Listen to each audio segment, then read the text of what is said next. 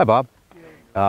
This is a rocket that's going to launch to demo Vern Knoll's GPS system, his talking system called Kate, which the GPS transmitter goes in the rocket and it sends down the signal to the ground to Vern's computer, and it tells everything about the flight, the altitude, when the parachutes come out, apogee, its bearing, height, speed. Really a nice product.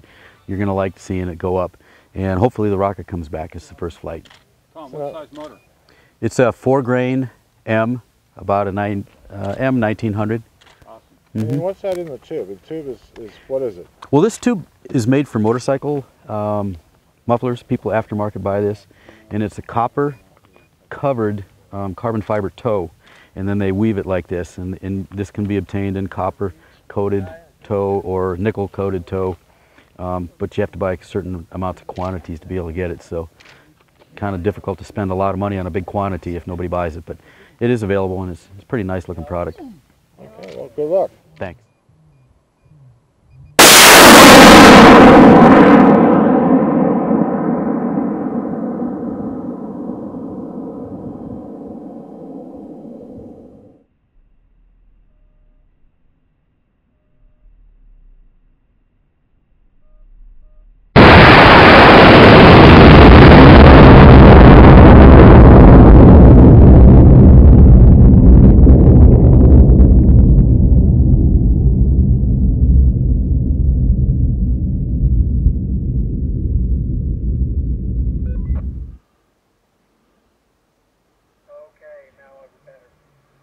Going with the 1,000-foot patch going in 5, 4, 3, 2, 1, launch. 1,000 feet, 3,000 feet, 6,000 feet, 9,000 feet, 11,000 feet, 13,000 feet, 15,000 feet, 17,000 feet, 18,000 feet, 19,000 feet, 20,000 feet,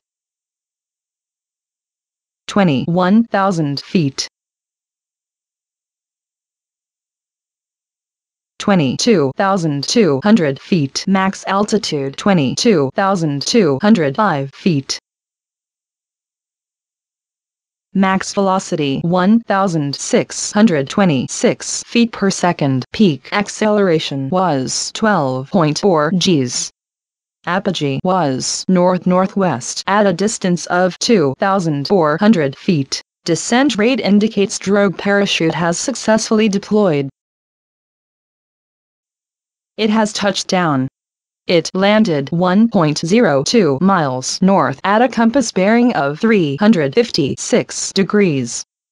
This completes my report. www.rocketsmagazine.com